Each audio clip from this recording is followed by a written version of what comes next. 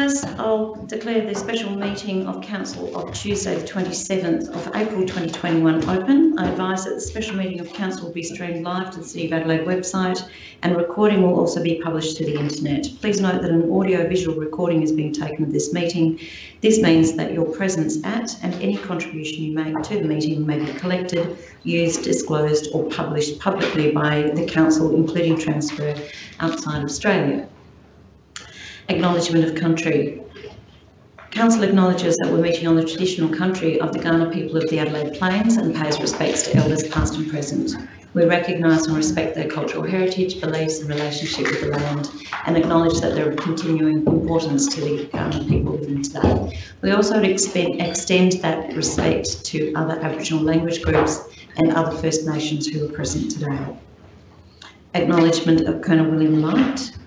The Council acknowledges the vision of Colonel William Light in determining the site for Adelaide and the design of the city with its 6 squares and surrounding belt of continuous parklands, which is recognised on the National Heritage List as one of the greatest examples of Australia's planning heritage. My apologies.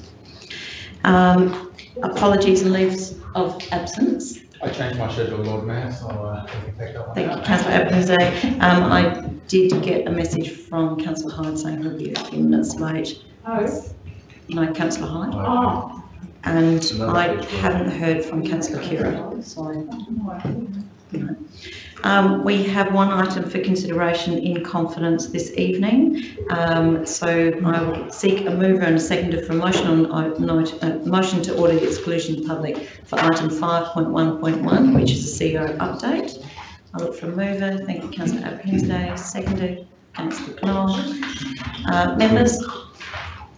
Would you like to speak? If not, I'll go to the mover, Summer. Excuse me, will there be 2 special council items? No, there's only one, Councillor Moran, which is the CEO update. I think they postponed the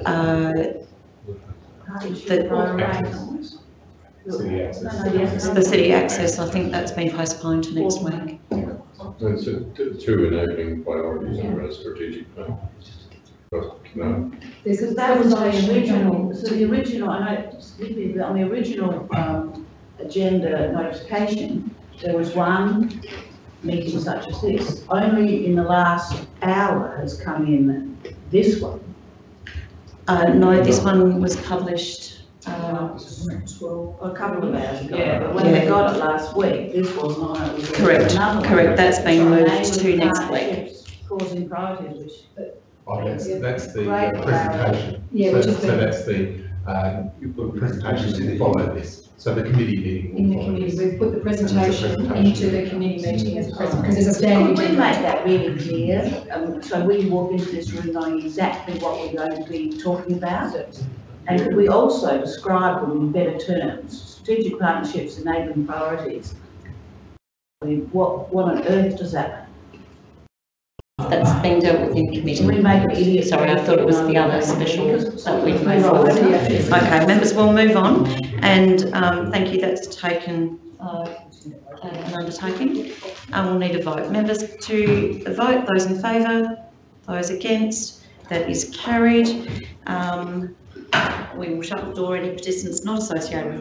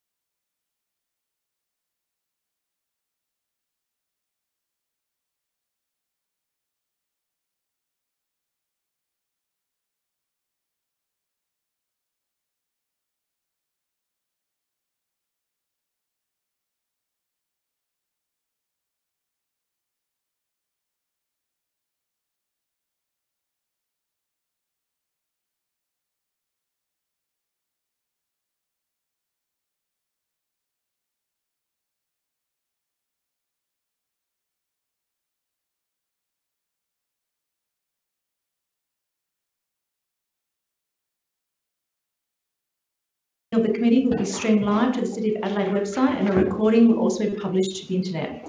Please note that an audio and visual recording is being taken of the meeting.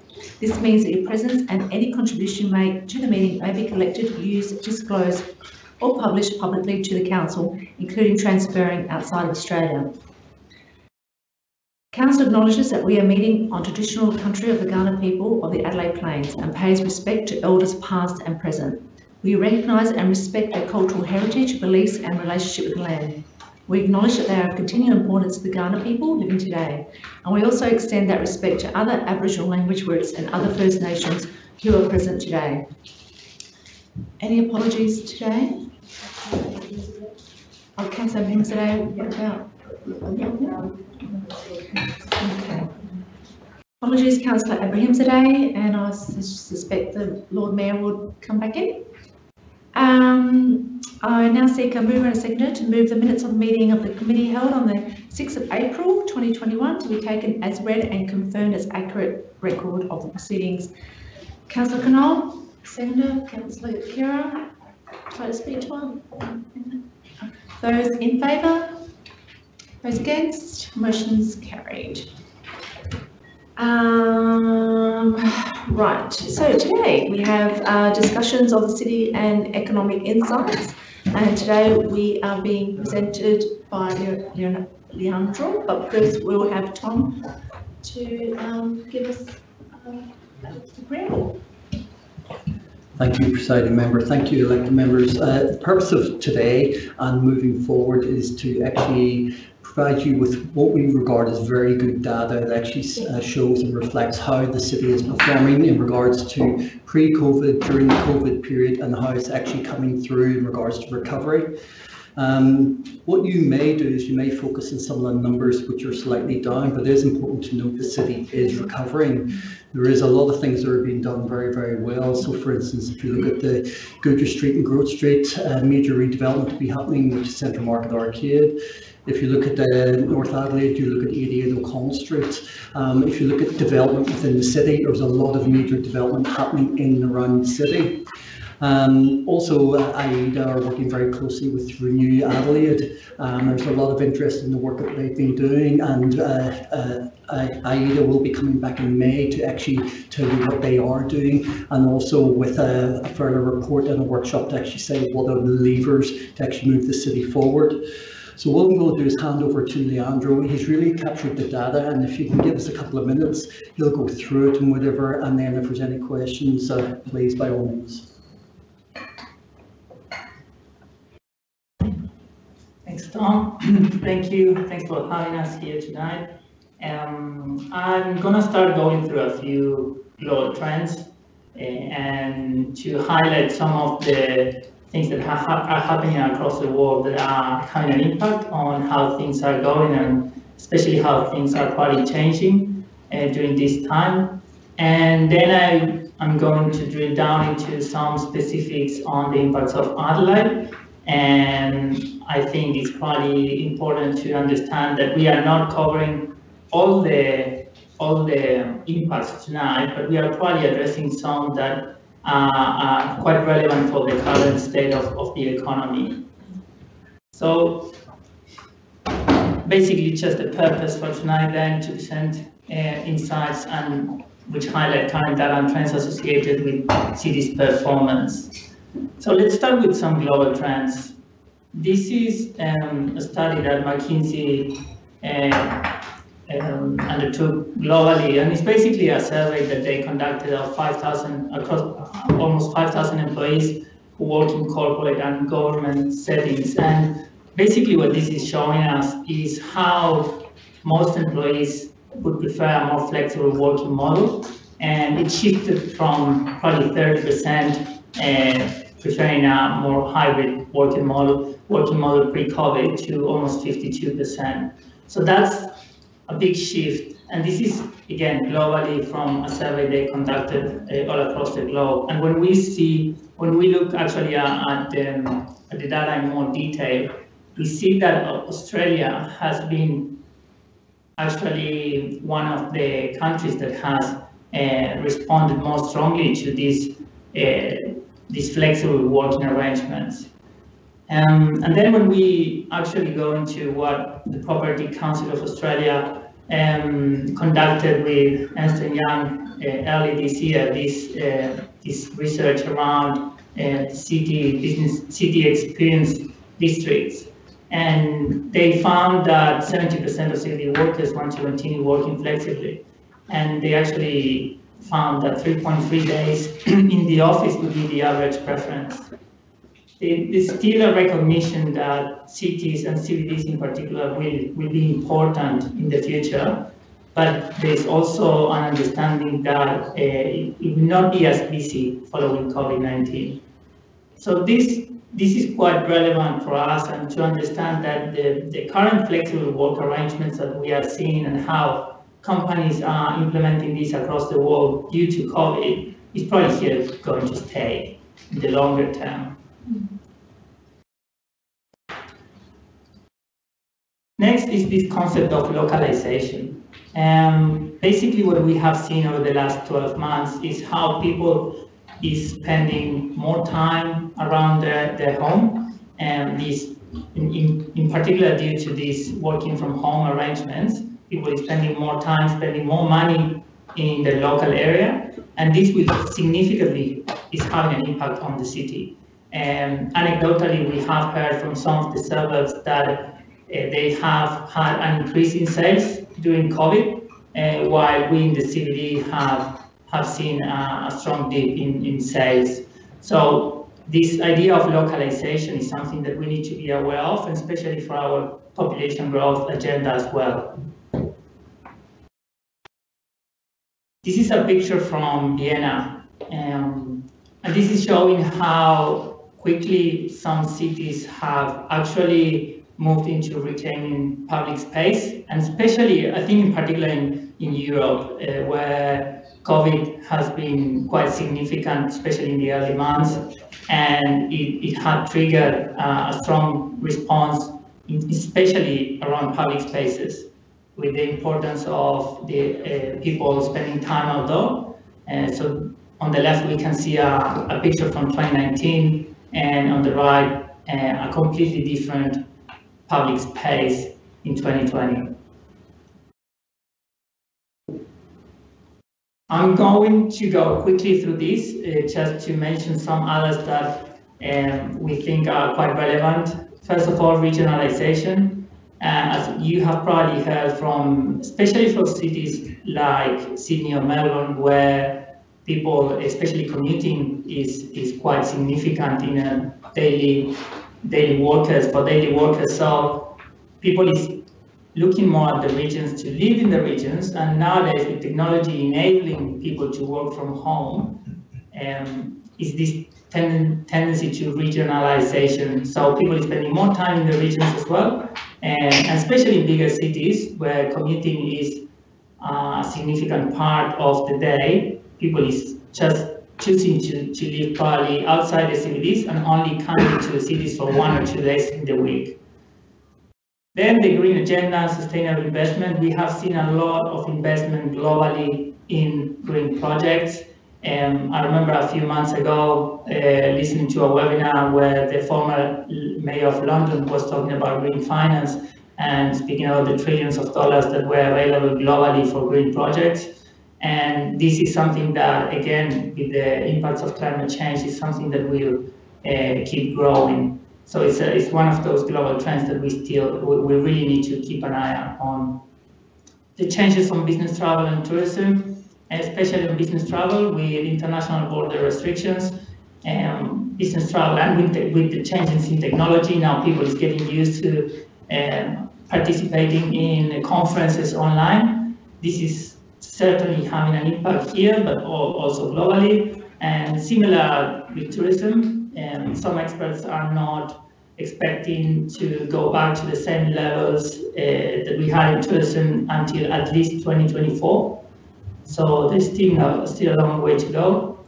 Social and emotional impacts. We know that this last year has been quite challenging for a lot of people, and especially in places where COVID has impacted much stronger than here, especially around mental health issues.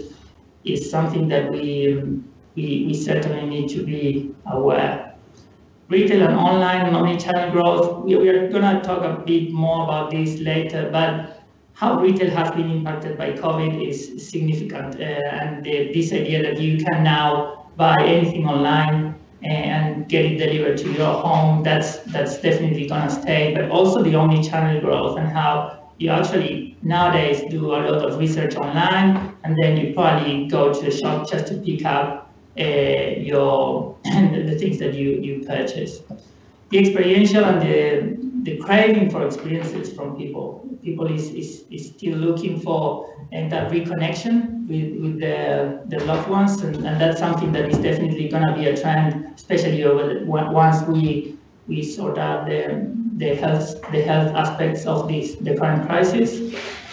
The acceleration of the fourth industrial revolution basically is something that was already happening, but with the changes and especially with the changes in technology over the last few years, and COVID has just accelerated this change.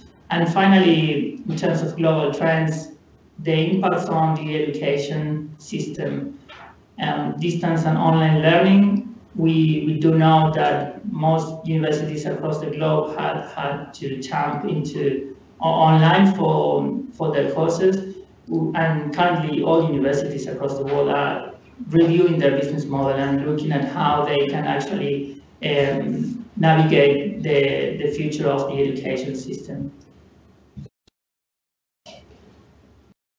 So now we're going to be focusing a bit more on the city. And first of all, we're going to look at city visitation. This is data from 60 sensors that we have across the city. And basically what this data is showing, the two lines, the purple line 2019, the pink one is 2020. And this is the total number of detection of devices per week. So basically what we can see here is that last year, French time was probably one of the best that we had, and we know that because it was also a year that was record on sales. But then this is how significantly the city was impacted in the initial lockdown. Slowly recovered. We never got back to where we were in 2019. And what we can see here is the 3-day lockdown in November. So first of all, what we need to understand is and we probably do understand, is the impact that lockdowns have in our CBD in terms of people coming into the city. And now we are looking at the first 6 months of the year. We have the two lines again, but then the blue line is 2021. Now, there's some positives here. First of all, even though we are still under the levels we had in 2019 and 2020, it has recovered quite nicely for the first quarter of the year, especially when we compare this with some of the data we have seen for other capital cities. Now, probably one of the worrying things is how this blue line has come down again. We understand that there is also an impact here of the long weekends, the school holidays as well, yes, and Easter. So we do know that we always knew that there was going to be a dip here, but we are still not seeing the recovery that we probably wanted to see. And this is data up to last week, so I actually updated this morning, so probably your slide will be slightly different for this line. But this is something that we need to understand, and probably one of the pieces of data we are going to be using moving forward, especially because we have really good data as a baseline. We have data up to 2019, so we have 3 years worth of data.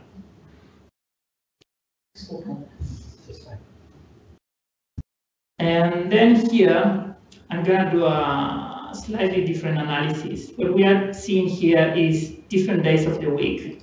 And the 3 columns are the 3 different quarters, the 3 different first quarters for the last 3 years. So the first column would be 2019, January to March. Second column, January to March 2020, and the third column, the first quarter of this year.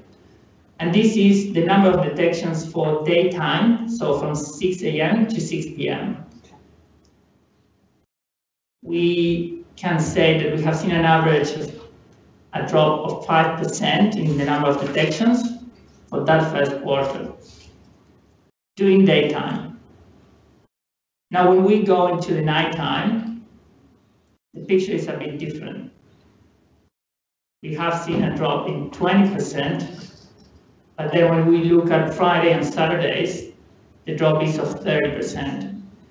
And this is quite significant for our nighttime economy. So it is really, it is recovering much slower than daytime visitation. And in particular for Fridays and Saturdays, that are probably the two biggest days for the nighttime economy. Again, we are going to keep tracking this over the next few months, and we are going to come back with new data soon. But I think it's very important for us to understand that this first quarter, even though it was positive, it is different. The impacts have been different at different times of the day, but also different areas of the city. So I won't drill down tonight on specific areas of the city, but that's something that we can look at. And when you start looking at the different areas, we know that the impact has been different. Leandro, that would be mainly due to the restrictions, though, in terms of numbers. Correct. Into clubs or. Yes, that's what our assumption. Yes. So as we keep tracking into this quarter, we should see that move. Hopefully. Yes. Sorry, I guess the other thing we need to bear in mind is because it is 6 p.m, we haven't broken down to evening and night economy. So as you get more detail around that, you can see the difference around those people who've been in the city and staying for dinner versus those people who are coming in for nighttime activities. Thanks. Sorry, would I like to ask a question? As you allowed, Lord Mayor? Yeah, that's fine. I'm confused though, when Lord Mayor pointed out was that the restrictions. But am I reading that right, that the pink is this year, where there've been far less restrictions, no lockdowns, and the aqua is last year, where there were massive restrictions and lockdowns?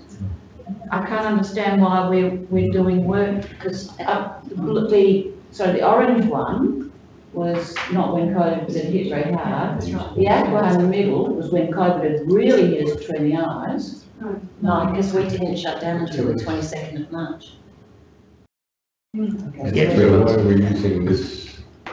Well, because it's the only Because it's the government. Okay, but still, the aqua is doing pretty well then, but that's before. They weren't on the shutdown. It does pretty well through all of that graph though, Sandy.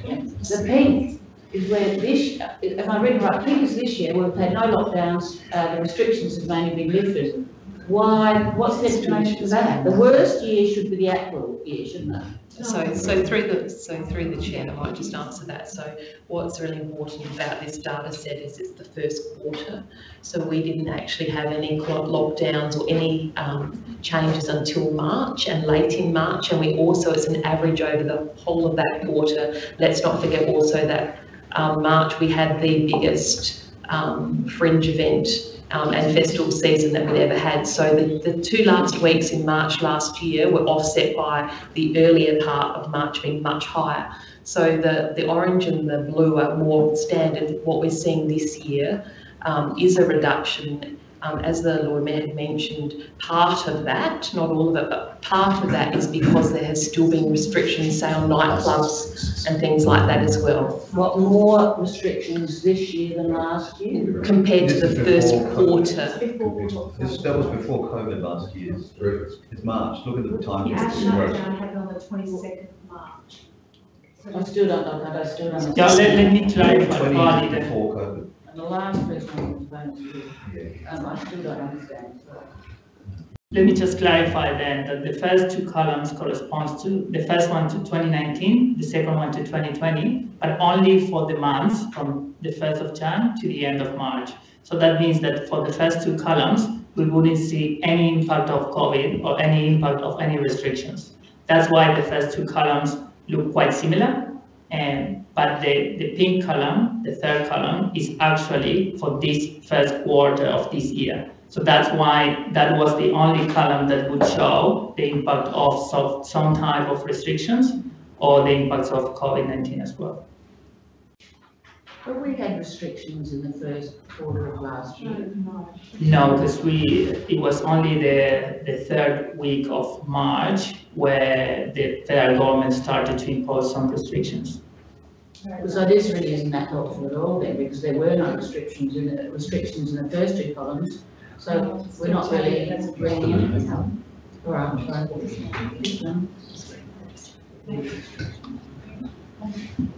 I think the only thing probably that I could mention here is that the importance of this chart is to show how things were pre-COVID and how things are now that we are navigating COVID-19 situation. So that's why the two columns again look at what the state of the economy before COVID. But we will come back again in the next quarter with more detailed analysis on this, and I think you will find it quite useful to see the changes over time on the visitation in the city at different times of the day as well. So I will jump into city spend now, and I will be brief on this one, but basically the blue line is showing expenditure in the city, and the red line is showing expenditure at the state level. And the blue line corresponds to the axis on the left, and the red line axis on the right. So basically what this is showing us is that the impact of COVID-19 in spending in the city was much significant than the impact that we can see at the state level. And that's basically because a lot of people was then buying the groceries closer to home, and they were not spending time and money in the city. And then we can see how spending in the city has recovered quite nicely towards the end of last year. This data is up to January this year. And we can see again how in January, the actual blue line is starting to be again above the red line. So this is probably one of those positive charts that we would like to see more moving forward. Can I just ask, that's a COVID graph, obviously, it's COVID spending. No, this is spending in general across the whole economy. This is from SpendMap. It's a tool that looks at data from bank transactions, so card transactions. I guess what Councillor Moran is asking is that has COVID affected any of that in that graph? Yes, correct. Here, so when we look at the graph, this is data from July 2018 up to January 2021. So this dip here, this is from April 2020. So that was when the initial lockdown was announced in Adelaide. That other dip would be the November shutdown. That's correct. Yeah. Then going into Main Street vacancy rates, and we do this quite regularly. We are trying to update every Main Street every quarter. So I know this looks very busy and it's hard to read on the screen, but I will navigate through it quickly. Basically, we have seen an average vacancy rate of 30% across the city, 13%, sorry. And then when we look at these are the main streets that we have audited. So Melbourne Street, Huntley Street, Goodger, Hutton, O'Connell, and Rundle Street. And in September 2020, we were, this line here shows what the vacancy rate was. And then at the moment, we can see that Rundle Street, for example, has had an increase in vacancies. It's only 1 point, but in a small street like Rundle Street, you can feel the difference. Then when you have O'Connell remains at the same level, same for Hindley. Goodger has had a small improvement, and this is also due to some of the shops in September were actually closed, but they open again. It's the same shop that has opened again now that that the situation is better in general terms. Hutt Street remained the same. Melbourne has decreased slightly again. But one thing that is consistent across all the streets is that we have seen significant turnover of businesses. So businesses that have closed and have opened. And that's probably important to understand as well. So hopefully for the next analysis that we will bring in the next quarter, we will probably drill down a bit more on that, because it's important to understand also the changes in the businesses, not only the number of business, but the type of business that has opened and closed in those streets.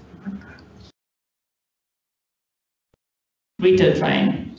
So basically here what we wanted to highlight is the market share of online retail sales in SA has increased to 16.7%, and this is from up to December 2020. And that's a 32% growth year over year. To put things on perspective, when you look at the market share of online retail sales in the UK and in the US, there's still a lot of room for growth for Adelaide in terms of online sales. We also know that there are some special limitations here, especially around logistics. It's not, and because of the size of the market, but still we expect this number will still keep growing. It will not stay at 16.7%. And the other important comment here is how probably the Random Mall has lost more market share than the suburban shopping centers to online. Quickly jump into tourism. Again, some high-level figures, but basically we have seen a huge drop in visitation. I'm just looking at domestic tourism here. We are not looking at international tourism because we understand how border restrictions have had an impact in international tourism. But even when we look at domestic tourism, and this is data up to December last year, we can see here a huge drop in visitation from interstate. So this is very important for us to understand that even though when we look at the numbers of city visitation and from the device counters, we are actually only 15% down. We still, there's a big number of visitors that we are not getting from interstate. So most of those numbers are from Adelaide and South Australians. The other comment I would like to make here is there was some information released on January from Tourism Research Australia on some monthly snapshots that they produce around tourism. And one of the key insights from that was that Adelaide metro area, it was down approximately 30% in terms of expenditure, tourism-related expenditure, but the regions were up, I think it was around 9%. So again, we are seeing this difference in how the regions are performing and how the city and the CBD environment is performing as well. So I think you have the slides, but I will ask the question anyway. What do you think this number is? We read ahead. It's the number of parking bays in the city. And basically, we thought that it was important to show you because the number of parking bays in the city is significant. And when we look at the split, we see Off Street, it's around 20,000, U Park around 6,000, On Street paid 3,000, unpaid 10,000, and we have also a number of restricted access, but overall, more than 40,000 parking bays in the city. That is incredible, Andrew. It's a big number. It is a big number.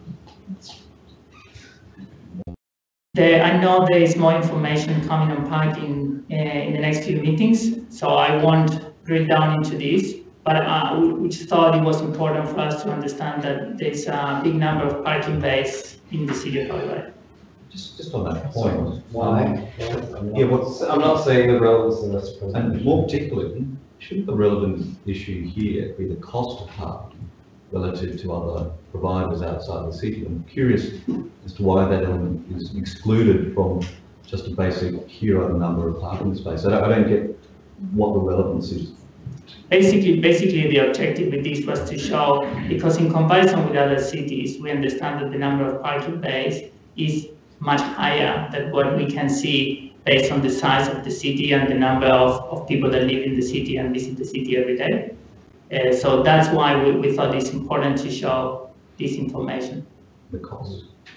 As I said before, there will be more data coming through in the next few meetings. I don't remember the exact date, but I think it's in the next 1 or 2 meetings. You're going to have a whole analysis on parking across the city. Caroline? And just as well, I think when we're looking at this, we need to also look at our occupation data about new parks, which, as I understand it, are pretty full as well, but that's just anecdotal evidence. And furthermore as well, you can't actually look at this in isolation and compare it to another city unless you also take into account the trips per day in South Australia, which is 85% of every trip that happens in this state happens in a car. I'd love to see that pitted against, if you're going to put this up there and say that, then you need to put Melbourne trips per day, how many car parks they have in their city as well. You can't just cherry pick, you need to, and look, I'm not sure what your expertise is, a data scientist perhaps, but if we're going to do it, that's my advice to the administration. If you want to have a meaningful comparison, we need to look at, yes, total car parking days, but also trips per day, how they travel, and then the population as well. You can't just, yeah, thank you. Thank you. Leandro is a suitably qualified researcher, just to be clear. He's not cherry picking data for you tonight. The purpose of tonight is really to show you the types of insights and data that are show where the city is at now. And really this is to enable members to reflect and think about what some of the priorities might be in the coming months. So for example, with parking, I think the key insight from this is around the accessibility that our city has for people who we know predominantly drive into the city. So I wouldn't be taking much more away from tonight around parking other than that. And as Tom mentioned right at the start, we are developing a growth and investment strategy based on a resolution decision from council members back in December. And this is a precursor to enable you to have some information and data as input into that when we bring that back to you on the 18th of May.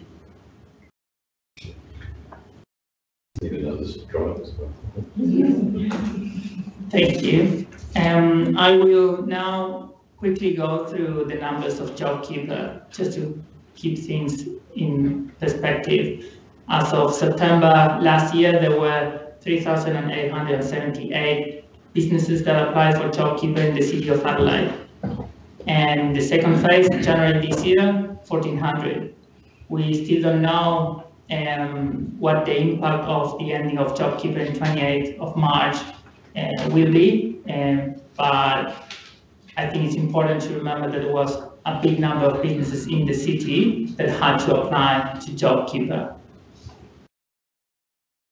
Some employment trends. Here, this is probably one of those good stories. And basically, the shaded area shows the impacts of the seasonal impacts of summer in job advertisements. But the important part here is, even though we saw a big dip in July 2020, it has recovered.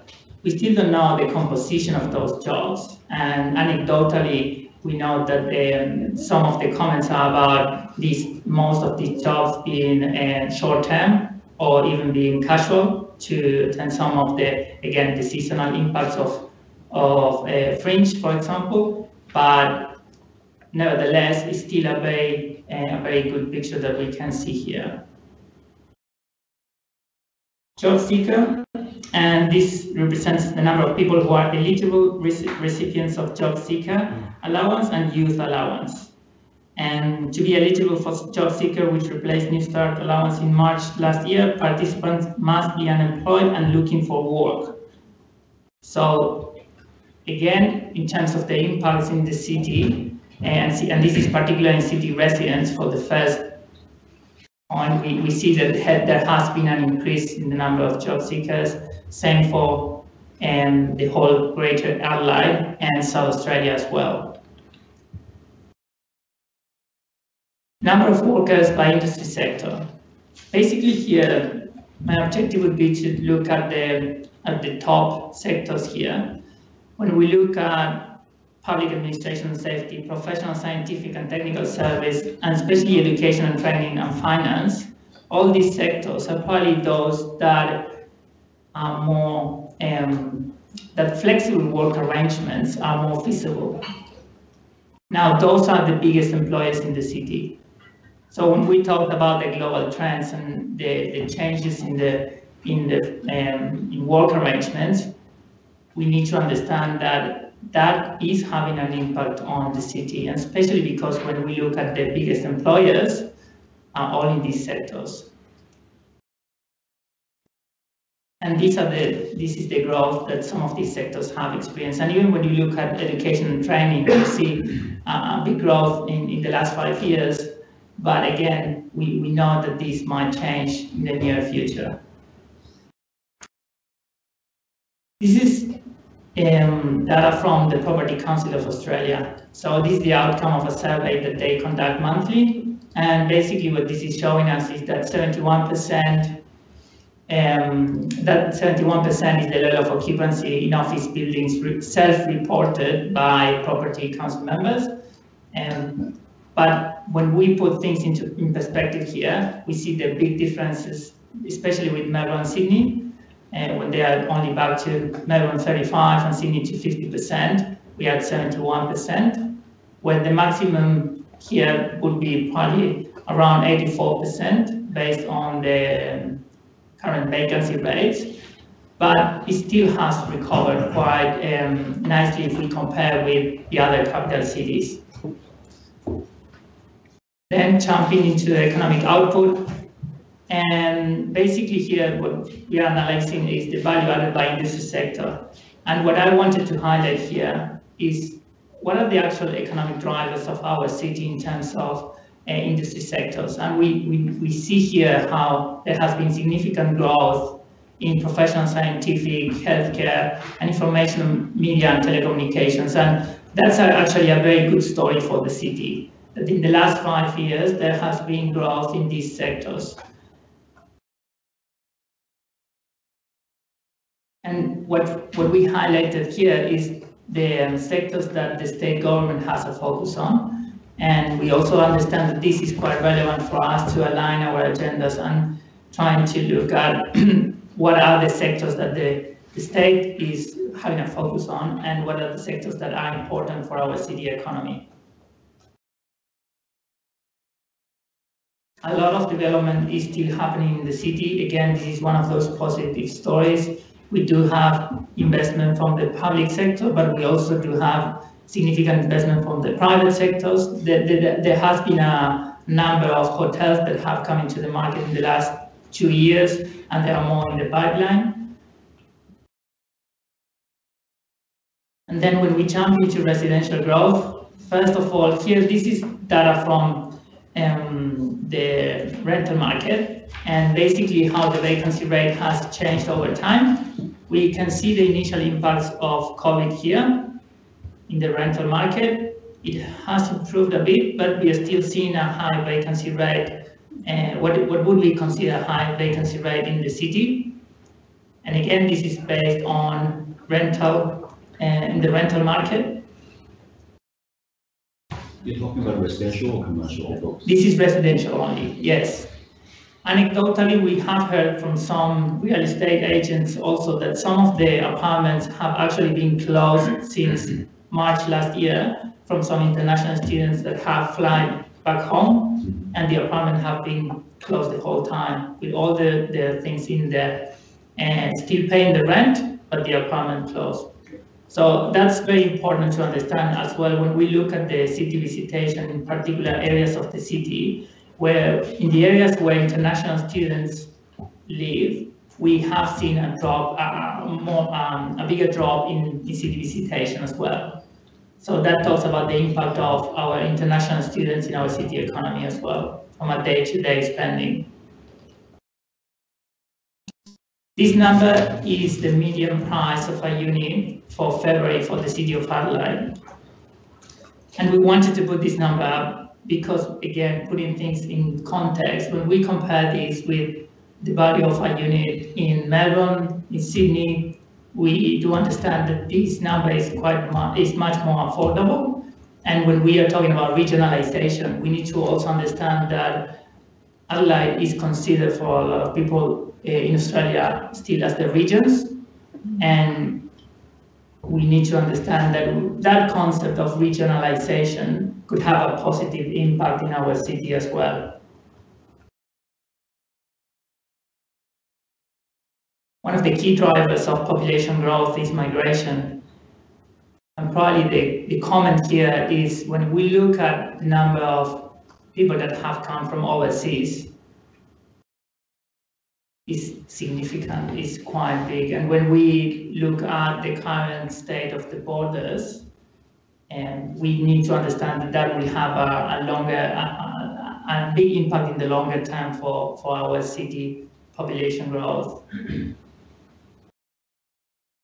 And this is a different analysis in migration, but this is intrastate migration. Again, what this number is showing us is that the negative net migration is basically saying that we are losing more residents to our suburbs than we probably would like to. This is it. Basically, next steps, Tom will go through that. Through you, Presiding Member, thank you, Leandro. What we aim to do with this data is bring it back on a quarterly basis. It will be interesting to see next quarter, because naturally we will be comparing to when COVID was really rife in regards to the second quarter of the calendar year compared to this year. So you would hope to actually see a significant improvement. The other thing that we'll be doing is bringing back on the 18th of May, as the acting CEO has indicated, we're going to bring back an economic levers and growth agenda, which will talk to what we're doing, but also where the opportunities are in regards to the city, where the growth levers are, and what we can actually look at if we wish to actually tackle it. And that's also looking at the increase in building stock as well, and what it does to rates and all the associated revenue opportunities. So we will be bringing that back, and that will be with the administration, and AIDA will be available on the 18th to present to elected members. Thank you. Thank you. Next item, 4.1, we have the North Adelaide Golf Course future planning. We have Sean presenting, but Tom, you're going to preamble this one as well? Thank you, Presiding Member. I'll keep this brief. For elected members, some elected members wouldn't be aware, but in 2018 we undertook a draft master planning for the golf links. That was a very aspirational master plan which came with a significant cost. Tonight, rest assured, we're not presenting a $50 to $60 million cost to elected members. What we want to do is be able to present what is actually happening within golf, where the opportunities are, where the quick wins are, and where we can actually focus our energies. I think it's really important to understand that since COVID, golf has become the COVID sport, outdoor sport for socially distancing, and it's doing extremely well, whereas prior to COVID, it was in major recession. But now golf links around Australia are doing extremely well. So I'll hand over to Sean. Thank you. Thank you through the chair, and thanks Tom for the lead in. So tonight we are seeking views on progressing an iterative facilities development plan to extract the potential from North Adelaide Golf Course, and we're also seeking some views to progress a detailed planning for mini golf as a first element of that step. So very briefly on the history, the existing master plan was originally formulated in 2018, as Tom mentioned, and was presented to Council. A cultural heritage assessment was completed, but additional works were required in line with the recommendations in the report. And a review of the master plan has been completed to realign it with the objectives of the strat plan and the existing operating environment. Just really briefly on the existing operations, you can see our year-on-year rounds are significantly higher, and that is primarily due to the sport, as Tom mentioned, increasing popularity through COVID. An important consideration regarding the change since 2018 when the master plan was developed is really the quality of the courses, which has significantly improved over that period. We're projecting a moderate surplus this year, and we're continuing to focus on long-term sustainability and customer retention, obviously with the boom that's happened. The significant achievement this year is that we're projecting to be 600k favourable in comparison to the average 5-year position, which is great. Probably an interesting benchmark just included is the 800k to maintain it as parklands. The course is around about 12% of the total parklands that are maintained by council. And the purpose of this figure is just to challenge the simplicity of looking at the 5-year operating loss in isolation of the context of the parklands and the activation on the parklands. So as we move through the presentation and look at the future, the 3 key takeaways probably about the current operations is really that the course quality is significantly different and is far closer to being fit for purpose today than 2018 when the master plan was developed. The participation equals sustainability, and I think this slide fairly well shows that by increasing our participation and our financial sustainability objectives have somewhat been met. And that financial sustainability isn't as simple as focusing on surplus or deficit alone in context of parklands and activation. So if we just take those 3 key pieces from this slide on the way through, that's probably a good result. I'll just skip through. So for those that aren't familiar, these are our 3 18-hole golf courses that we've got as part of a standard operation. So this is the existing facility. So this slide shows the entire of the 2018 master plan. I understand it's quite busy on the screen, but obviously probably easier to read in the packs that we shared prior. I'll briefly take members through the staging that was suggested. I just note that we're really providing this as background, and we're pretty conscious that members in the room wouldn't necessarily have seen this master plan in full detail as it was presented to prior council. So whilst it's not the suggested path forward in its current form, I think it's just important that we provided the context and the history about the overall development as it started. And I just mentioned as well, if we need to come back with more information or clarity or questions from the workshop tonight, we'll obviously do that and provide any other additional information that's needed. So stage 1 was a proposal for mini golf to occur down by the par 3 and also a reconfiguration of the par 3, so that's the purple section at the top. So it does reduce the hole slightly to enable space for the mini golf development to occur. And the other section is down by War Memorial Drive, which is a driving range. So the second stage is the sort of considerable body of work, and that involves constructing a new clubhouse down by the riverbank, which isn't in purple, but it's this section just down here. And it also includes 13 holes being redeveloped on the south course. So for those that aren't golfers, golf is 18 holes, so it's not a complete redevelopment in this phase of the south course. You end up with only the 13 holes. So the final stage is 5 new holes to be completed on the south course and a 6-hole executive course operating up in the north, sort of closest to the parking of the aquatic centre. And just to be really clear, the proposed mini golf location is down by the par 3 right in front of the existing facility that's there. As mentioned, a review has been completed and we're proposing to come back to council with an iterative facilities development plan as opposed to continuing with that master plan. As you can see, the development's incredibly significant and the costs are significant with it, being 50 to 56 million. If I can just alert everyone, these are very high level cost estimates provided on a QS basis, so they are very, very high level based on the drawings that you've seen. So it's not to be taken, I guess, as firm, but I think it gives a really good representation of the associated cost of the full development. And just really quickly wanted to mention car parking, because we generally do. The proposal included an undercroft car park and a new clubhouse down on the riverbank. That portion of the riverbank holds a fairly significant importance to the Kaurna community. Golf is unique for car parking insofar as we do need to carry clubs and other modes of transport are quite challenging for the sport. Providing car parking facilities for golf is consistent with the CLMP, but I think future planning needs to be more considerate as to what options are available to solve the parking problem, if you will, as opposed to that site, that location, and the significance of it is certainly consistent through the cultural heritage assessment, I think, probably moving forward. So very briefly, a strategic review of the business has highlighted that there's great alignment between North Adelaide Golf Course existing services and the strategic plan of council.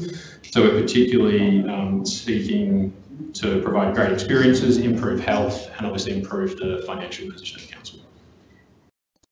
I won't go through this, but strategic priorities now guide the decision making of North Adelaide Golf Course, and as I mentioned earlier, really participation equals sustainability, and that's why they're our two priorities moving forward.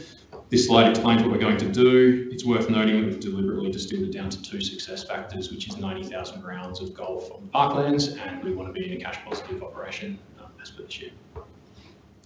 Sorry, did you want to interrupt? No. Presentation, I'll take Sure, it. I'm almost there. The iterative facilities development plan we're seeking to put together has no less than 4 bodies of work, and I expect that there'll probably be far more highlighted independent bodies of work as we move through the journey. Certainly the first 3 shown in that last dot point on the screen are significant decisions in regards to the location of a driving range and the redevelopment or replacement of a clubhouse. Probably leaning towards doing a refit redevelopment there. For context, high-level feasibility has been completed on the mini golf component we're putting forward, and it is expected that the investment required for that phase will be somewhere in the vicinity of $1 to $1.5 million, with the return on investment of 2 to 5 years. So that's sort of 20 to 50% return on capital investment, just as why we're sort of progressing that mini golf with some urgency as opposed to the broader context. I think that probably wraps up for me. Proposed next steps are to engage Golf Australia to provide some industry expertise, and they'd offer their support to assist, and I would like to thank them for their support in reviewing the master plan. Obviously, as I said, progressing specifically with mini golf opportunity in the Path 3 area, looking to develop that concept plan a little bit further with Golf Australia and the Ghana consultation to inform that design as opposed to the design coming first. And also the development of the facilities development plan to provide council the insights to the iterative manner to move forward. So that's it. I'll pass back to the chair and happy to take questions. Thank you. I have Councillor Guerin. Thanks, Chair. It's been stated that this proposal, the stages would take place on the basis that each stage is profitable, or each stage adds or pays for itself, essentially. Can we get more detail on how that profitability is envisaged with respect to stage 1, the mini golf and that stuff? That's the most immediate one we're all considering. I assume that's probably part of what you're going to deliver, but it would be good to see what the basis of the profit estimates are so that we can understand, and have some confidence with that particular aspect. With stage 1, so mini golf, is there increased advertising that's envisaged as part of the delivery of that essentially new service, and is that something that's factored into the cost at the moment? Or? Yeah, so at the moment what we've got is some high-level feasibilities that have been done to work out the projected capital cost estimates and then the projected return on investments, and that's mostly done through benchmarking data. So the concept today is really about gaining feedback on that and basically progressing all of the work that you're talking along with other elements to bring it back, provide that level of understanding into council and seek your views on how we might progress that moving forward. Well, my feedback is it certainly should be progressed. It is very heartening to see the jump in usage. It probably comes a bit of surprise to a lot of us. Have you identified what is the fundamental basis? I mean, COVID, people without a job, are they playing golf again or something? So probably the simplest answer is the increases are broad across the different services that are on offer. We have increased the course quality, and I think that the flexible working conditions plays into that. People have got the ability to play golf at different times. Probably the important point I'd make is that golf is a sport that is traditionally condensed into really peak times of demand, which is Saturday mornings, those types of things, and they're often exclusive to clubs and those types of times. So public really do struggle to get into those times. So I think you introduce a lot of what we have with COVID and that increased flexibility, our course being well placed and very accessible compared to private golf courses, being that we are a public facility. We've just been in the prime position to really capitalise on that additional patronage as a result. Great. And finally, just on that question of saturation, is there an issue potentially the ceiling as to the numbers we could accommodate with the golf course in the future? Are we anywhere close to that ceiling? How does it work with a golf course? You basically got people lining up for holes and they have to go away a certain point, or where are we with that element? Yes and no. Yes for the South course. That's our more premium course, and it is difficult to get around onto that course now. We have got the advantage of having 3 18-hole golf courses, so we do provide the breadth of services. I think ideally, to capitalise on patronage, the idea is to provide a solution over the journey of golf, if you will, and start with little young kids, entertainment, all about fun, moving to the par 3 to the North course, which is a real opportunity for us to invest in that and bring it up to scratch, and then to the South course. And as a result of doing that, you could see more than 90,000 rounds. 90,000 rounds at a single facility puts you very high benchmarked across nationally to achieve those sorts of rounds for a single facility. As most courses are single 18-hole courses, they can reach nowhere near those types of visitations. Okay, thank you. Did we, part 3 got 18 holes? Yes. So that's Councillor Hyde? Sorry. Thanks, Chair. I suppose feedback generally on iterative. I don't like iterative. It's my view. First time I saw it come up, didn't like it, still don't like it. Iterative to me means uncertain, and I don't like uncertainty. I don't like uncertainty when we're talking about spending millions of dollars. I would just say, if mini golf stacks up, that's fantastic. But I'd really love to see what informs some of the, like you're talking about 90,000 rounds and what have you, because what I've got from this presentation is, 5-year average loss of 464.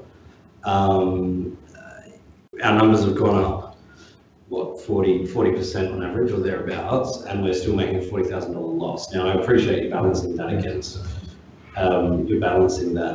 sorry, I see furrowed brows, was that incorrect?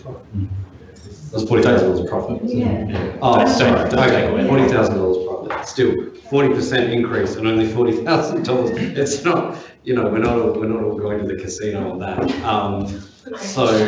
But that actually segues into my point. I don't want to gamble with ratepayers' money, and so I think iterative. Don't really like it. I think you should have still a little bit of a vision. I appreciate that the previous master planning process may have resulted in some sort of unwieldy a dream of some 5-star golf course, but I still want to see the thought process that, okay, we start with mini golf at 1.5 million, we think it will offer this, and if that's successful, then we'll go in these sorts of directions. But I still want to see some fundamentals underlying that. Because at the moment, we're not going to see a 40% increase again on top of that.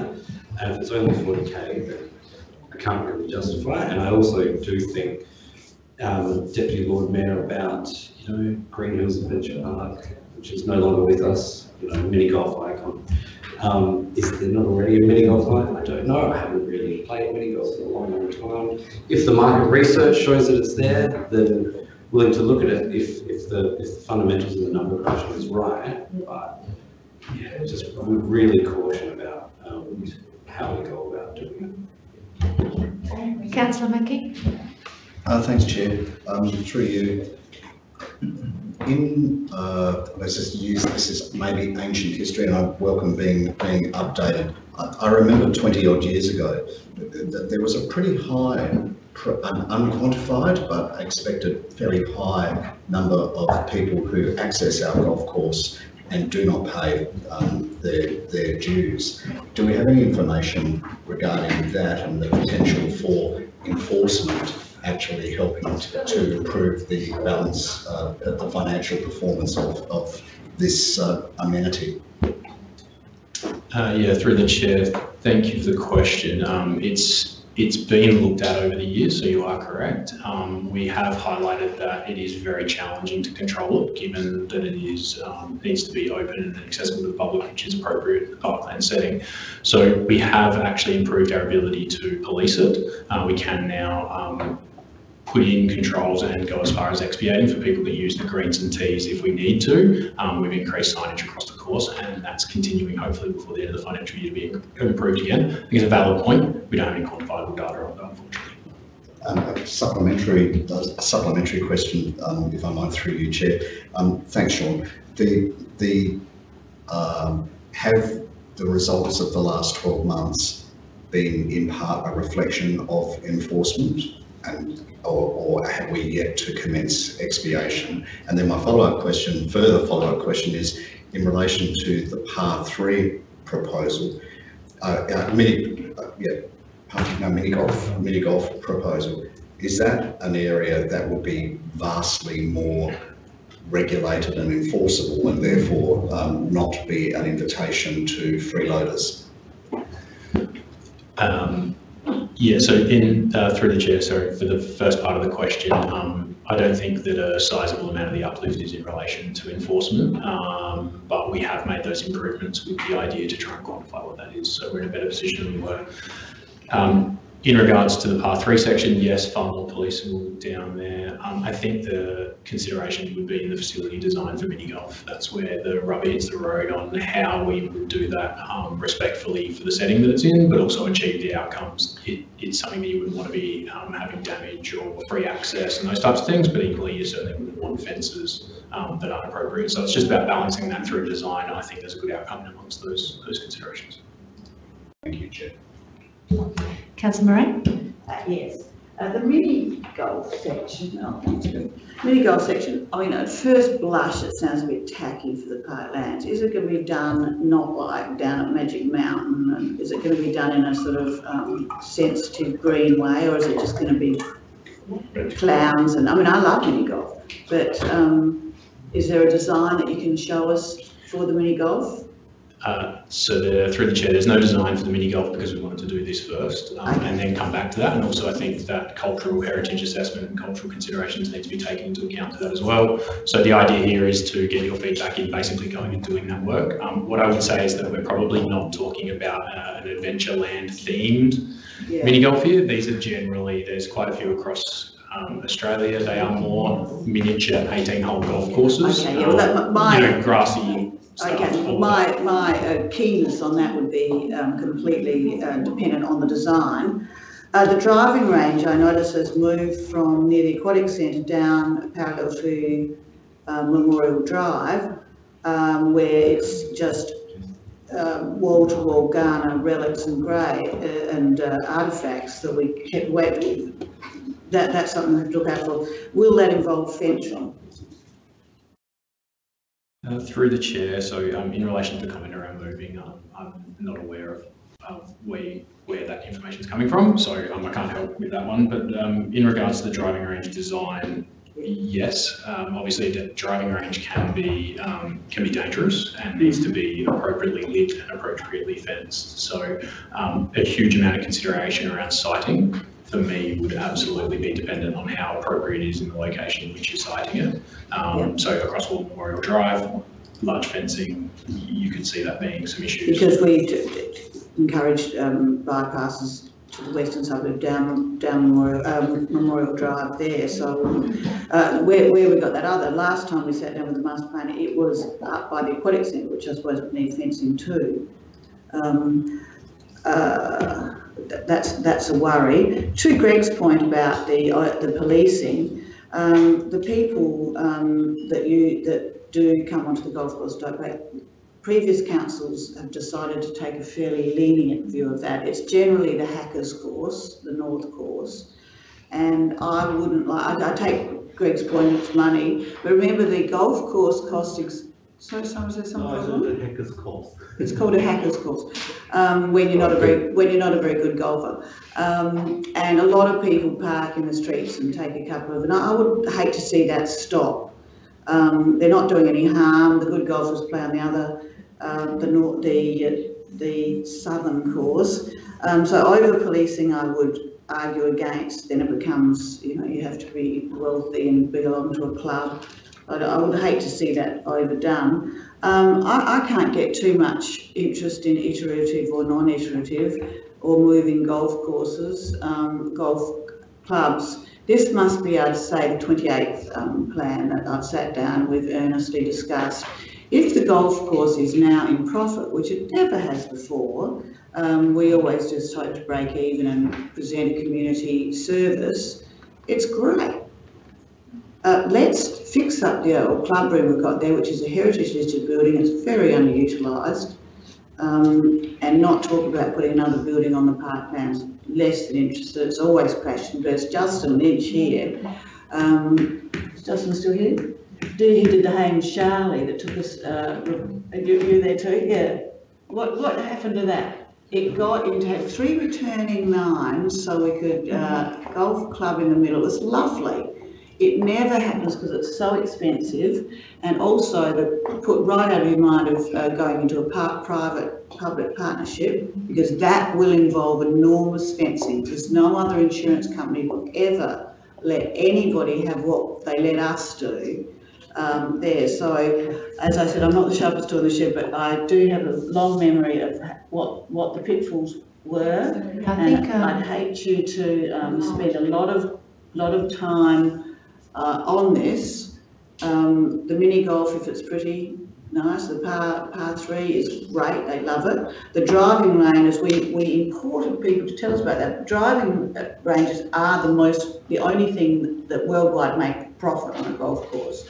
So I'm not quite sure why we're not concentrating on that more than the mini golf and the par 3. The driving ranges, the Asian tourists, whenever they come back again, love driving ranges. They don't want to track around in buggies. So could we have another breakdown? I don't think Memorial Drive's a suitable one. Long Strangways Terrace, where the portable one we have now is very good. There's only a few residents that don't seem to mind the balls going into it. It's a dead-end street, but I can't get enthusiastic. It's a lovely golf course, and I just think we should tiss up what we've got and not spend too much money. Okay, Tom, you wanted to add to that? Yeah, look, thank you, Councillor Moran. I think you've picked a lot of things which are quite relevant. First of all, I was actually party to the Haynes Charlie report, remember it very well, and you were spot on. I think what Sean's tried to articulate tonight is we had a draft master plan in front of us which was very aspirational, with a very high spend, and I would be saying to council, based on that spend, it's probably not the best spend for a community golf course. What we've identified quite clearly is the low-hanging fruits, which we would regard them as low-cost options with a high return. And that does include the existing clubhouse, that does include talking to mini golf, stroke, putt-putt, whatever the name is. I've even heard Holy Moly, which seems to be on TV. What we will be doing is coming back to council in regards to business cases which actually talk to return on investment, which will talk to what 90,000 rounds looks like, which will talk to the profitability of any of the innovative ideas we wish to present to council. But when we looked at the plan, it took us a while to go through it. COVID certainly taught us exactly what we shouldn't be investing in, and what we actually now believe is, the likes of the putt-putt or mini golf and certain other elements in regards to the clubhouse, as Councillor Moran's indicated, are ones that are well worthwhile taking on board.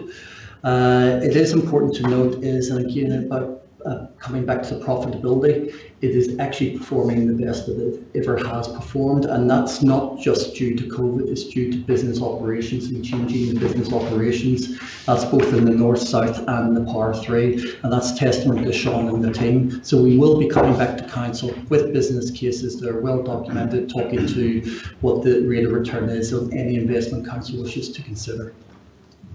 Councillor Martin, did you speak? Yes, I wanted just to clarify a few things. The last time this came to council was in July 2018. It was one of a number of draft master plans, and on the 24th of July 2018, council did not adopt it. It deferred it. That is to say, it was still no status whatever. That is correct, isn't it? Yep.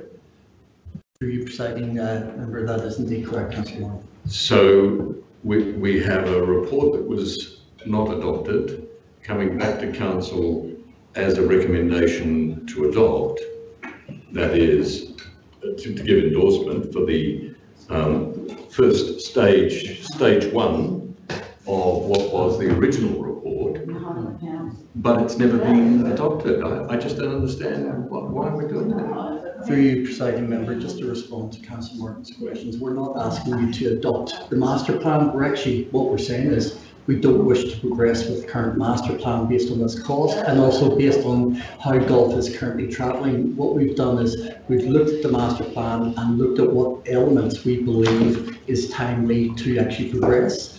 And as I said, the first one would be mini golf, which we would present as a separate item. Yes. When we talk to stage 1, stage 2, stage 3, fortunately or unfortunately, stage 1 does talk to mini golf. So if you confuse that with actually adopting the master plan, we're not.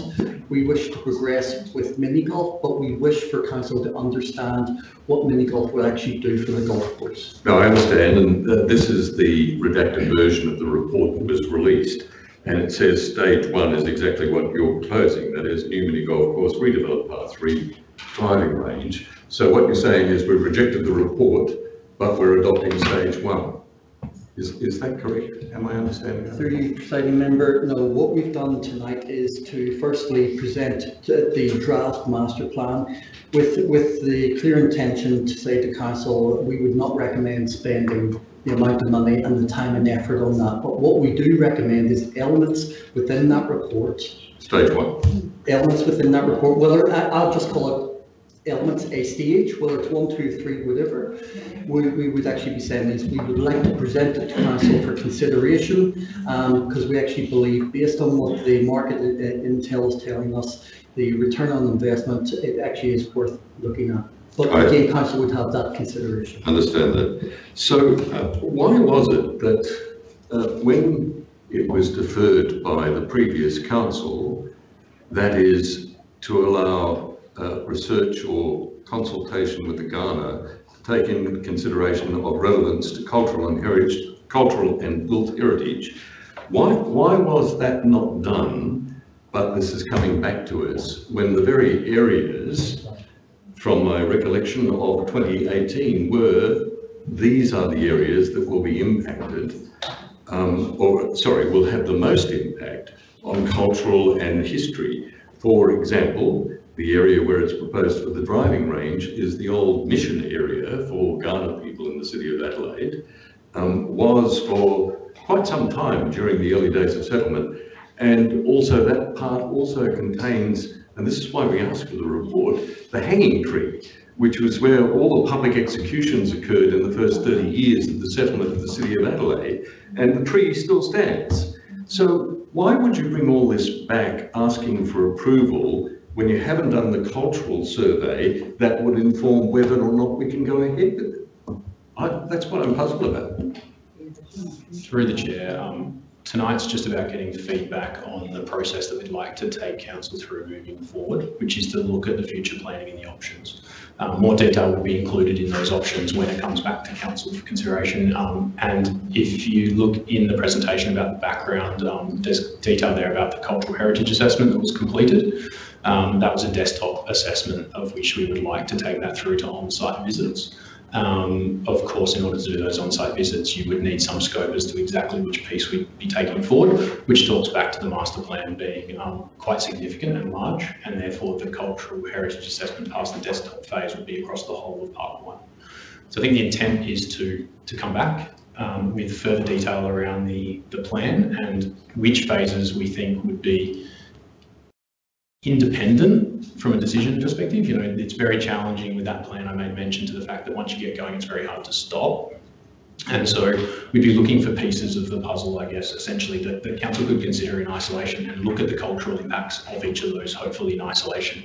That would be the ideal situation. And if we could just provide some cautionary comment, I guess, around the confidentiality of the council decision, what was released. So what has been released to enable tonight's conversation to be in public, all of the information that was released is presented inside the slide. So I'll just caution any commentary around things that were included in those council meetings that are still, to my understanding, remaining in confidence. Okay, well look, let me just say two things. The first is a question to the administration. Would it be possible that before we start talking about turning up land and the desirability of that we do the consultation with the Ghana people first? Yeah, no, I understand. I think I'm asking for administration if they will do that. It doesn't require a response. I'm just asking that happens. And the second point to that, first a statement, I have not released any detail that is not on the public record. This is the redacted version of the report that was released, and what I've been reading from is the captions that remained on the redacted version. Here is the full report, the confidential one, and it explains everything. It has everything from the modelling, the financial costs, the number of rounds anticipated, where they're linked and how they're linked. Why isn't this being presented to the elected members? This would actually tell the whole story about the progress and touch on things like the golf clubhouse and the parking. If members had this, they could actually understand what's under discussion. Through you, presiding member, thank you very much for the question, Councillor Martin. The reason being is we wanted to bring back information in public. We're always happy to bring back to Council the master plan. However, as I indicated at the very start, is our recommendation would not be to spend 50 to 60 million. So by saying that, in the first essence, is the master plan in its fullest is probably not relevant. What we believe is that to spend money, there's certain characteristics or certain elements that we need to spend on to actually increase revenue and visitation. You will see on the next committee meeting as part of the reports in regards to golf, how Sean and the team have shaped golf in regards to actually lifting that visitation. That will actually give you an insight in regards to why we want to do things like this. But Councillor, I'm happy to provide that in confidence to the report, but what I'm saying is our recommendation would be not to spend 50 to 60 million. That's what we're saying. Look, I thank you for that, and I'm not suggesting that Council should, but may I ask, since each of the chapters and stages are linked in the GHD Woodward Graham Marsh reports, that the whole thing be released so that members can actually see the total context, even though the first stage is the only one you're recommending. Through you, presiding member, we haven't, what we suggested is the first stage, or you call it stage, we're actually saying an element. We're trying not to link it to the master plan. We're actually linking it to things that we believe will actually work within golf, that we are seeing working nationally around Australia. But I'm happy to present that or provide the Council in confidence as it was maintained in confidence. Yeah, no, that would be great, thank you.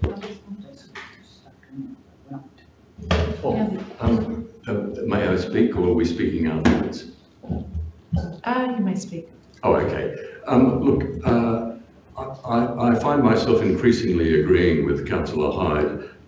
Iterative processes, much like the the East-West iterative bikeway process, are bound to end up in controversy, and it would be much better, I think, for all of us to have some idea of the total picture that would lead us to identify, and I know it's leading us along the path, but if we all went on the same path, we might all come to the same conclusion. So I would ask that those iterative stages be put to one side to allow that fulsome discussion to allow us to reach that conclusion. Thank you. Councillor Mackey. Thank you, Chair, and please forgive the slight tongue-in-cheekness. I've just looked up iterative in the OED, and that's quite interesting. And I also know that the word fulsome is often misused, because fulsome actually is it's derogatory. It's actually saying less than full.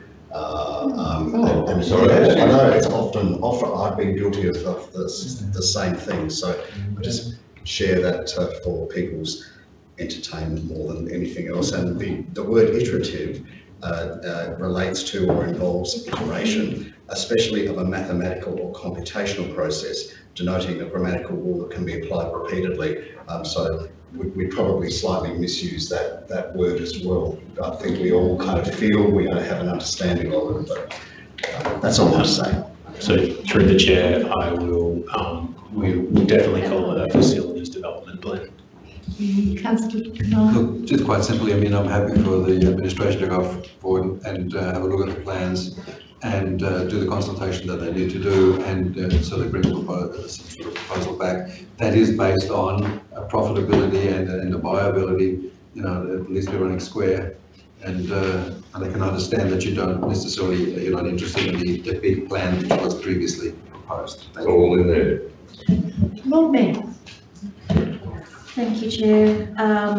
I am very happy to hear that we're not recommending a master plan or spending 50, 60 million. I agree that there's some elements that we need to look at, and I would be very happy to progress the concept and detailed planning on the mini golf in particular. Noting, of course, that we do have to do some more work with Ghana Community for consultation, and it will come back to APLA, of course, for their consideration as well. Also good that we're actually working with Golf Australia. I know that they are obviously there at the golf course, but it would be great to get some data from around the country to inform that report. And I look forward to seeing what comes back in the business case. Thank you. And well done to you and the team, by the way. You know, moving that barometer from minus 600,000 to plus 40 is no mean feat, and I know there's been a huge amount of work that's gone into improving the course over the last couple of years. So thank you, and if you can pass on our thanks to the team at the golf course as well. No problem. Through the chair, just really quickly, thank you for the comment, and I would pass that straight on to our horticulture team in particular, who has done a fantastic job, as I mentioned, about the courses increasing, and Dominic and the team down there are really focused on getting the benefits, so I'll pass those congratulations through to those teams. Yeah, they are fantastic. Thank you, Sean. Next item, 4.2, is the Adelaide Aquatic Centre. Sean, you're here for this one, and I'm going to take it that papers are read, and I'll go straight into questions and discussion, if that's okay with everybody. So I'll open up the floor. Anyone would like to speak to this, or do you want to put the questions on screen? So we're asking for members on the views on the preferred location. So would you like to give feedback to administration with regards to that? Exactly right. Happy for someone else to this. Riverbank.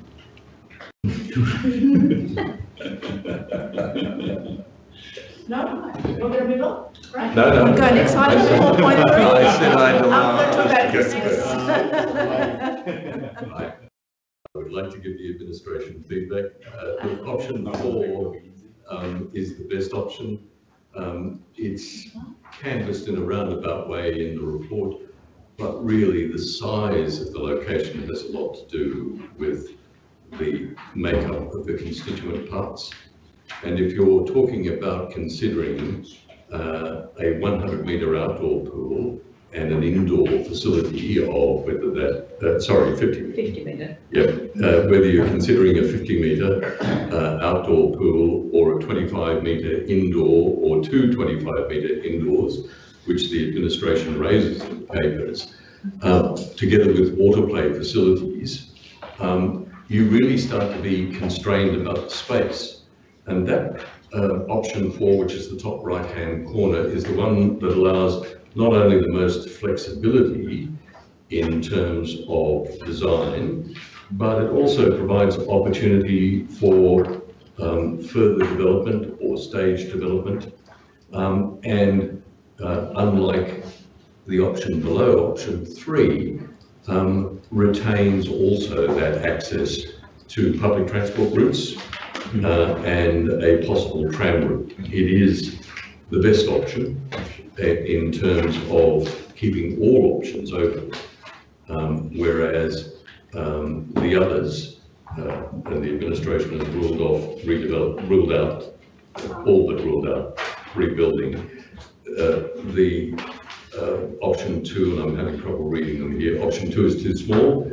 Option 3 runs into size issues as well as residential amenity issues. There are large residential complexes there, whereas option 4 provides the space, public transport access, but most importantly, loads of parking, particularly in neighbouring council areas. Prospect, for example, could handle many cars, and equally Walkerville could also handle many, many more cars to help us share the load of the visitations to the area. I think it's obvious that that's the best.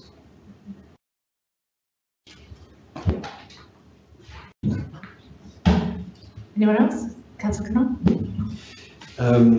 When I look at about the City of Adelaide having to talk about wanting to develop a swimming pool, then I would still consider that it's about bringing people to the city and it being connected to the city, and not knowing quite the noise and aspect from a swimming centre. But I would consider that proximity to the actual, Adelaide, rather than necessarily the other suburbs, would be, for me, more important.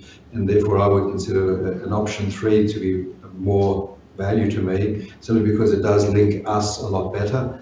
And it is more about the actual city rather than necessarily servicing other people's residents. Oh, Mayor? I'm actually interested by Councillor Martin's discussion. I was actually looking at option 3, but I think option 4 may have some merit. And the reason is, if you actually look at where people are coming from, the vast majority are from Prospect, from Port Adelaide, Enfield, and from Charles Sturt. And of course, that's the main sort of route that they would take to get there. So there would be definite advantages for those main catchment areas that are actually going to use the facility. I absolutely agree that we should not be rebuilding on the existing site, and that would also allow us to keep the pool open while the new facility would be built, which would be something that we should be hoping to achieve. I do query the, for me, I think I'm still querying the size of the facility that we're trying to do, and what's within that. So, and in terms of whether we need to look at a projection of 1.3 visitations, or whether we could look at a slightly smaller facility. Given that we have 750,000 and that's been achieved over many, many years, I think a doubling of that is quite an ask. And I would be keen to read sort of some of the business cases around a facility that may not be quite that large, and also for the cost of creating that facility, that we could look at something that might be a lesser spend. Councillor Mackie. Thanks, Chair. I'm also interested in the option 4 case that Councillor Martin just put. As you're all aware, my initial idea was a central city location, but I understand and accept that was not accepted by a majority. Therefore, if we're talking about the need to redevelop, and I think it's fairly clear we do need to redevelop, that option 4 presents the least potential land use conflict between the change of land use in the parklands and the residential amenity abutting Button Terrace, and the public transport routes that Councillor Martin highlighted as well are very interesting. Now, notwithstanding that we have long-term lease arrangements with Blackfriars College on playing grounds there, and that would need to be very sensitively handled.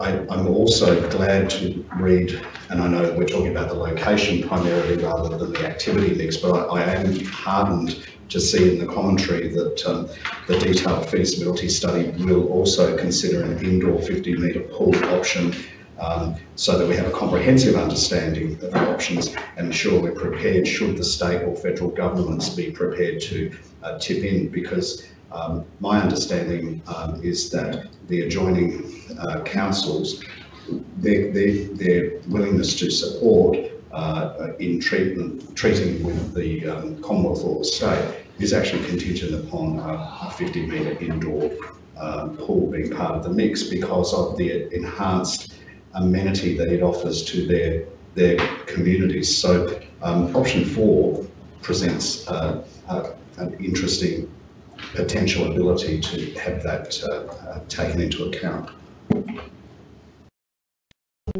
Anyone else? Can I make some comments? I option 2 a no, option 1 and option 5 are a no. I see what Councillor Martin's proposed for option 4. I get that. It would be great if the surrounding councils that benefit from that having it there would contribute to it, but you know, it's another conversation. Option 3 or option 4, either one would suit me. I would prefer option 3, considering that the public transport is right there. I understand the concerns of Barton Terrace, the residents there, with the structure being built, but part of it is commercial and a lot of it is a unit block there as well. Which is very well set in, but also the design would probably actually make it look quite, depending on the design of the centre, will actually lift up that area, and it won't, it won't deter from the residents, I would think. But hey, they would have to agree to that. So either option 3 or option 4 appeal to me, if that helps in any way. Tom, yeah. Through you, presiding member, maybe if I could assist elected members. Option 4, thank you, Councillor Martin. It makes a lot of sense. What I would say is contained within the feasibility and the costing. It might be advantageous to actually just include option 4 and option 3 for review. You still ultimately to make the decision, and that way it will give you the opportunity to make the best decision based on access, egress, and what it actually does. Just on option 3, just in summary, is option 3 was considered, one was it had the least amount of impact in regards to the playing fields. That was important in regards to continuity.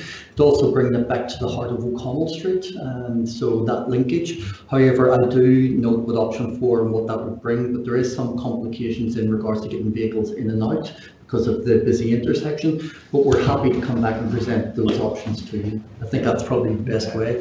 So next steps for us is we'll get on with the feasibility to do the work, and then we'll bring it back to council. Great idea. Time frame, we're probably showing, what do you think from Warren's perspective? Through the chair, yes, I would say probably we're looking at 8 to 12 weeks to be coming back to council, but I'll need to go back through with the team. The recommendation, I guess from the feedback tonight, is different to what we were planning with options 2 and 3. So any work that we have progressed, we just need to redo an option 4 and have a look at the associated impacts. So broad timeframes, please. Councillor Martin. Just a question. Can I ask, and I know the administration is applying its full effort to all of this, but can I just say that we may face a federal election in the second half of the year, so that is a real driver. You don't think so? Okay. Well, it's in God's hands, as somebody else would say. It's in God's hands, as somebody else would say. Thank you. Item 4.3. So item 4.3, Christmas Festival Action Plan. We have Noni and Christy here. I'm going to go take the papers as read. We're all happy with that, members?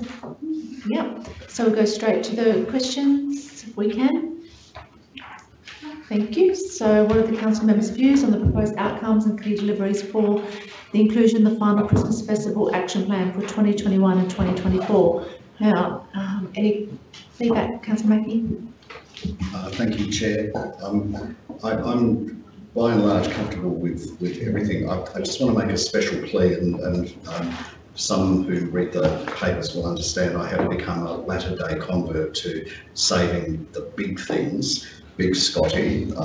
We have a Big Santa, a heritage object, which former council, Lord Mayor Hazy, in order to prevent it being lost to the city, farmed off to the Adelaide Central Market Authority. Now, I understand that was not bought out in Christmas just past because of the cost, and I would hate to see Big Santa lost. He is an icon of South Australia's and Adelaide's Christmas heritage. Tom? Through you, presiding member, thank you very much in regards to Big Santa, and I'm referring to the object, not me. From my perspective, and the advice I've been given by ACMA, as you're aware, Councillor, it was donated by David Jones to, and it was the previous Lord Mayor who worked hard, and through the chair of ACMA, to receive that. The reason why David Jones actually were happy to move it on was purely based on cost. That's the installation and the maintenance upkeep of Big Santa. What's facing ACMA at the minute is exactly the same thing in regards to cost and installation. It's estimated that it would cost approximately close to $40,000 to bring a smile to Santa's face and to do what it needs to do. But it's somewhere in the region of around about $90,000 to make good and do what they need to do, and that's get it up on that building. I believe that ACMA, first and foremost, they are probably reluctant to do that because they don't know where their role is in regards to Big Santa, and they inherited it. But I would say that's a question for council moving forward. It certainly requires a significant amount of work. We're not disposing of it, we just have it, but it's stored externally at a cost for ACMA. I think it's approximately $10,000. So it comes with a cost to have Santa on the side of the building, and that's the information ACMA have provided me. I think what Councillor Mackey, sorry, just to close out, I think what we heard you say, Councillor Mackey, is that you're keen for us to keep that in the action plan, and so I think we can have another look at it. But my understanding was the quality of the actual asset itself isn't good. So that was there any condition asset data that have been provided more recently than a couple of years ago? And if so, can you share that so that councillors understand the quality of the asset? Through your presiding member, ACMA undertook a piece of work in regards to going back to the fabrication in regards to fiberglass to understand the current condition. It is significantly eroded in regards to not only the painting but the fiberglass actual framework itself. It's in 3 parts. And as I say, the quotes that they got through was circa mid-30s to $40,000 to maintain or to get Big Santa up to a fit status, and then naturally the costs associated, which are huge, to actually put Big Santa onto the side on Federal Hall every year. But we'll incorporate. No, thank you. Through you again, Chair. I would be very, very interested to see those reports. I'm not sure if they constitute a conservation study, but I would be very, very interested. I think just as the John Martin's Christmas pageant, which became the David Jones Christmas pageant, which is now a Christmas pageant, is iconic to Adelaide's festive season. I also believe that Big Santa is worth more than retiring off to the corner of a warehouse, and he looked very, very handsome up there. And whether we're talking in the future about a facsimile Big Santa that will be to all intents and purposes a reproduction, that wouldn't be the only iconic object that we now enjoy a reproduction of, and I think it's central to our identity, and it's certainly an iconic festive season landmark. So, Sia, and Councillor Mackey, can I just ask, is there anything then within the action plan that we could deprioritise to sort of, so that, so Santa, is there another relevant, perhaps something else that you saw in there that you weren't so excited by? That would help us then when it comes to how we might plan, prioritise. Through you, Chair, look, I haven't considered that, but I understand the question and I'm happy to take that on notice and engage with you in exploring that. Lord Mayor.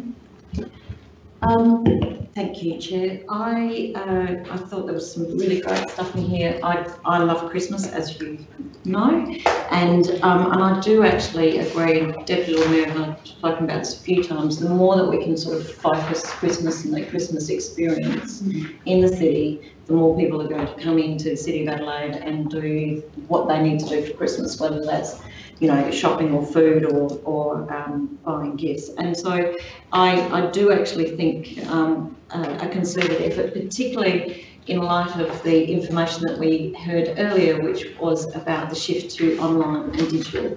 We need to really try and counteract that and give them lots of reasons to come in.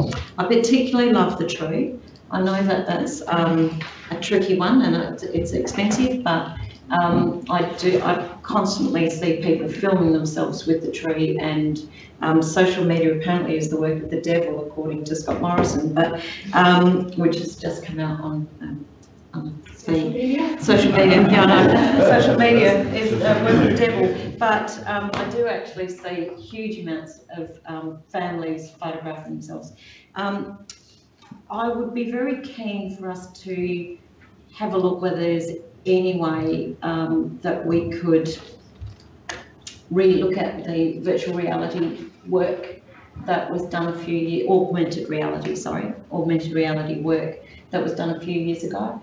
Anne's not here, I think she's the only one that might remember that. So where you could use your phone or your iPad and you would see reindeers at bus stops or Santa going over the town hall or whatever, and it was probably a little bit early, to be perfectly honest. We were probably a little bit at the front of a curve, whereas now I think if we re-looked at that, I don't know any young kids that don't have a phone or an iPad, or so it is one of those things. I think it would be a great take up in it. Does that mean, I don't understand what that is, so? It's not actually people physically coming into the city. No, they have to come in. So, Nigel, would you mind just for members give a brief overview?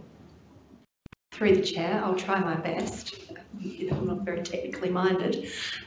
So basically it's an app that you have on your tablet or your phone, and then in various locations around the city there were these little decals or stickers that you would put on the building or on the footpath, and then you would hold your tablet or your phone and a whole elf or Father Christmas would all come to life on so you could look at it like this on your screen, and you could see Father Christmas flying in the sleigh, or there was, I don't know, there was a reindeer at a bus stop and there was elves putting presents under a tree. And they were located between the Central Market through to North Terrace, and a few along North Terrace as well. The other comment I was just going to make, where I'm also aware that there's a lot of work that needs to be done on Santa if we're going to bring him back, but whether it's we could have a conversation with the set builders that work, that do the stage work for State Theatre or whatever. They can be quite creative. They can make things look like stone walls that are made out of, what's that? Foam, whatever, polystyrene or whatever. I don't think they use polystyrene. Sorry. Foam, maybe. Could we have an augmented Santa on the record? Well, we could absolutely, but you know, these are people that create sets for a living, and I think that perhaps they might be a good resource to tap into. Equally with the AR, that's come such a long way, and we've got an enormous amount of people working in creative industries in Adelaide at the moment, so that would be my feedback. Thank you. Councillor Martin. Just a quick question in relation to Santa that Councillor Mackey raised. Do we have any idea what a facsimile would cost? I mean, we're talking $90,000 to repair the one that's there. No. We don't? Through presiding member, you could probably go 2, 3, 4 times the cost. They are not cheap. We've got some think when we done some of similar sorts of work in London Mall, and we done that Santa's and post box and whatever, they are not cheap to get done because there's only 1 or 2 providers within South Australia who does that sort of work. So you pay a lot of money for it. Okay. And and it would be nice to have an environmentally sound facility too. But by the by, the only comment I have about the Christmas plan is we just need to do more promotion about what we do. I mean, last year I had ratepayers complaining that they didn't know that there were choirs that the council had organised, and if they'd known, they'd have come along. Why don't you tell us about it? We just need more promotion about everything that we do. Councillor Donald? Thanks, Chair, through you. With the incentive grants last year, were they all taken up? And was there a large over application? Through the Chair, yes, Councillor, they all were taken up and it was oversubscribed. However, in saying that, the applicants that qualified were probably the cream of the crop. So yes, it was well received, and the feedback that we've received is that all of those that participated found it really beneficial, and it did increase visitation to those parts of the city where those activities were held. And with the grant criteria, was there an element, or will there be an element this year that looks at the applications across the city and the distribution across the city? Through the Chair, yes, there will be. Okay, great. Thanks. Councillor Knoll? I mean, just simple. I thought it was really lovely plan. Thank you very much. But and I think the main thing is that everything we're doing is about getting people out of their cars and into our streets, and certainly promotion is one of my big things anyway, to ensure that we let everybody know what we're doing, because that's how we get them into the city. So otherwise, fantastic. Thank you. Anyone else? No? I'm just going to provide a little bit of feedback. I think I went hunting for Santa last week with Tom. I too miss having Santa, so we can work out ways to bring him back. That will be great. The thing about, if you remember Christmas in the city when I was little, it was just big, it was bold, it was just full on. And I think a lot has been lost in the sense of like Santa not being there, and the decorations are a lot different back then as what they are now. But if we could move forward, like the Lord Mayor's suggestion was sounded fantastic, and to bring an experience, that experience back into the city in a big way. We're losing the brewery lights, we've lost Santa. I mean, I would hate to think that we're losing the Christmas experience, but also spread it out, lights and the Christmas festivities. And I know that we've had those grants that, as Councillor Donovan mentioned, but if we could do a little bit more in communicating things out with the public would be great. I think a lot of that was lost, but I think overall, if we could just ramp it up a bit, that would be great. Yeah. Tom? Through your presiding member, just one, just seeking your views. There's one item that we haven't closed off on just quickly. What are your views on certain elements of Christmas being sponsored by a third party? Members, would you like to? Continue within the plan. Some Christmas elves. Yes, I think that's a splendid idea. I'd be happy to visit that. You just don't want it to be crass and overtly sponsored. You've got to be really mindful that Optus logos on the elves, you know. Yeah. What about church? I think you could do some elements that way. Yeah, potentially certain events. It would be a bit odd to have Christmas sponsored by. You might have someone that wants to sponsor Santa. Yeah. Where they mention the sponsors in it. Not really. I'm putting it out there, sponsoring Santa. Thank you everyone. So close of the meeting. Thank you. Good night.